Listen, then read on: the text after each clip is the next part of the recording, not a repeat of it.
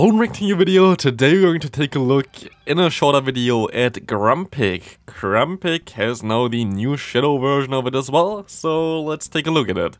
This Pokemon is, as expected, pretty horrific. This is going to be a tough one. Also, what is wrong with the Great League? Why does every single person basically that I faced today, at least it felt like that, had a lantern? Like, everyone had a lantern here. By the way, you saw the lag, that was also amazing. I have this all the time recently.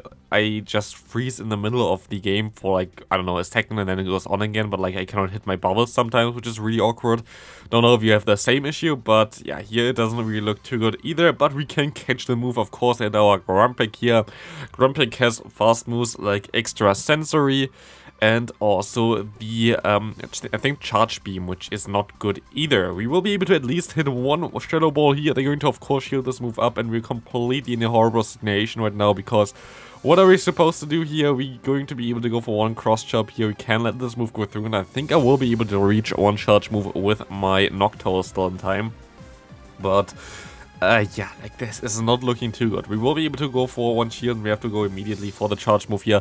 Can we actually already win the first game with Grumpig? Can we even win a single game with Grumpig? It's going to be close. We see no bombers now here. Does a Sky Attack actually knock them out? I don't think that like they will knock me out from this range yet. We will be able to go for some more fast moves. I think if we survive this, we win this game. Let's see, we will be able to go ahead and survive that, and they still have another charge move and we lose by 1 HP. Okay, first game, so far, so okay, I guess. That was kinda an awkward one. We will see the next game. We're going to see a good lead for us. Galarian Stunfisk, that's amazing. Kingdra, this is also okay. I can get a shield advantage here with my Shadow Machamp. This should be pretty decent for me. And I can swap into my Noctowl. As long as I don't get debuffed here, I should be okay. Let's see, we can go for the Sky Attack. Let's go and let this move go through. It's going to be the Octazooka. We're gonna get the debuff there, of course, because it's always going to happen when we play something spicy as well. Of course, we're going to put them now to range where I can go for another Sky Attack, but they outspeed me basically, or basically CMP tie here. Forcing me to shield, forcing me to, I don't know, like we have to go for the charge move. No, we would be able, of course, to farm them down otherwise still, but I thought I would be able to outspeed them, but we are not able to. They're going to throw in the charge move here immediately, basically, with the Galarian Stunfisk. I think they ran 3 over and we see a lantern in the back again. I have no idea where all the lantern came from, but we will be able to go for one cross chop against them. Gonna get them low to like half of their health, and we try to catch the move on our Grumpig. Look at them jumping around. What a cool dancing pig here. Like if you ever saw like the animation, if you click on it in like your Pokédex or whatever, it's just dancing around, which is kind of funny, which you also see on the thumbnail.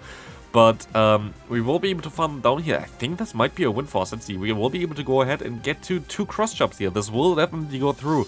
2 cross chops should be enough to knock out the opponent's Galarian Stunfisk here, right?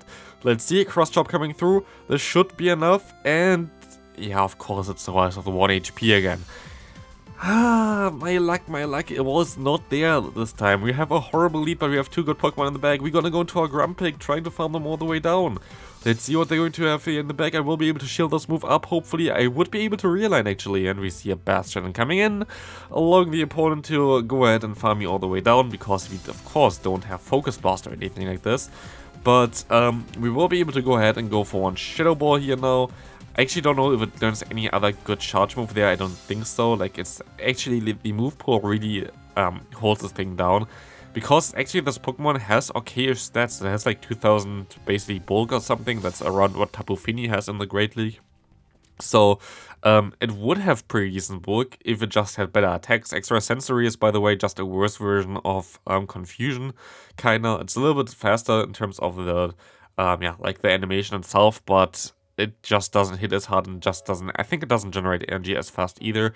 So like it's a pretty horrible move. There's not a single Pokemon that really wants to run Extra Sensory. I think sometimes you could run it on Lugia if you want, but Dragon Tail is just clear better.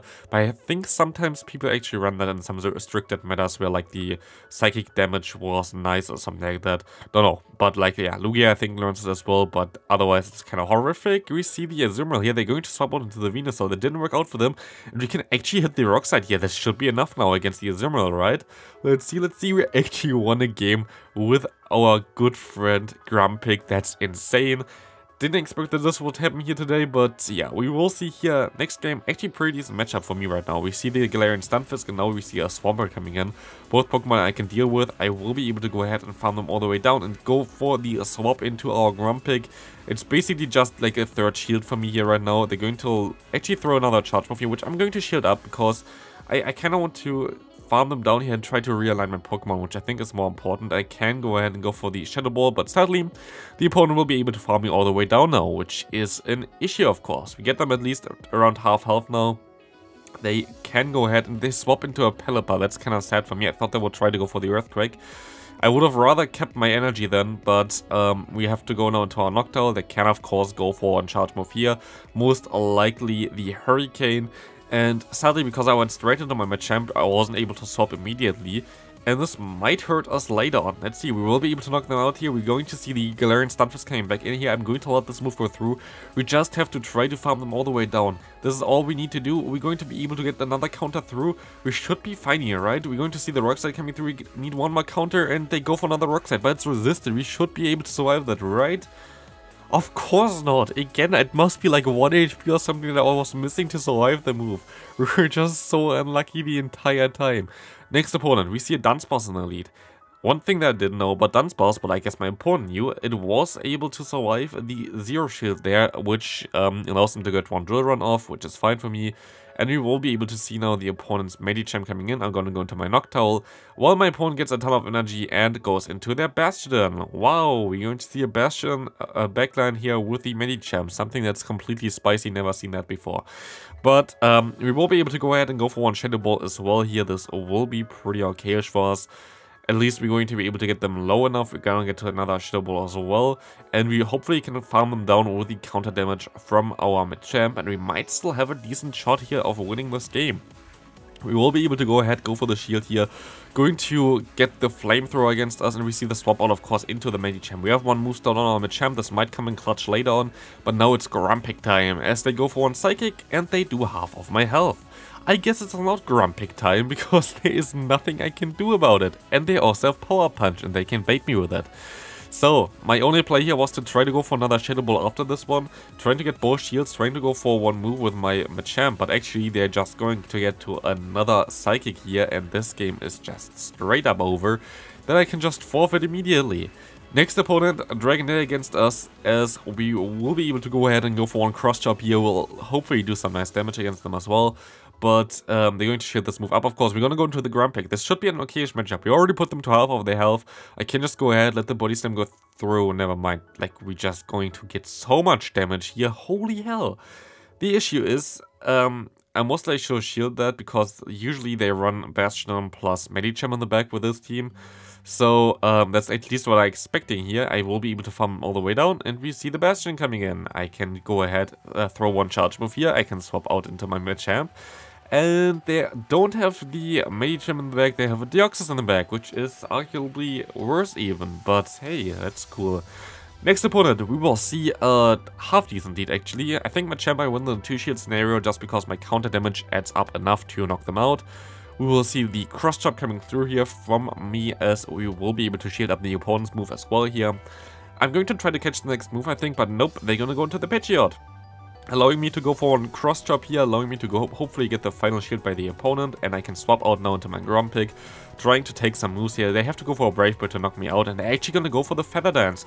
Can Grumpig actually reach the Psychic in time? It can, and Grumpig will be able to finally knock out a Pokemon here. Goodbye, Pidgeot.